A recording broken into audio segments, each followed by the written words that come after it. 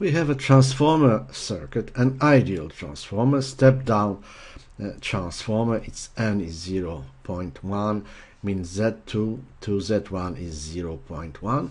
And this transformer is loaded by pure capacitance of 1 microfarad.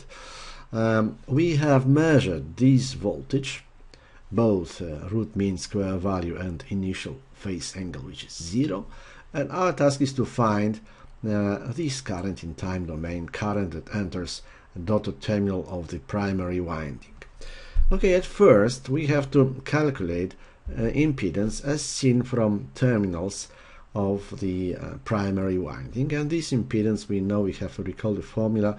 It is a load impedance scaled, and this coefficient of proportionality is 1 over n squared. In our case we set 0.1 here, and we obtain that impedance as seen from the primary port terminals is minus J100K. Okay, so this is the impedance. So to calculate this current, we may apply Ohm's law. We know this voltage. Then we have to divide this voltage by this impedance to obtain this current in phasor domain, and this is 2.3.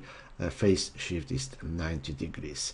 In time domain, we have to multiply this root mean square value by square root of 2. Phase angle is 90 degrees. Obviously we have the same frequency as for the voltage waveform, and as we have a pure capacitive load, this current leads voltage by 90 degrees. So this completes this very simple task.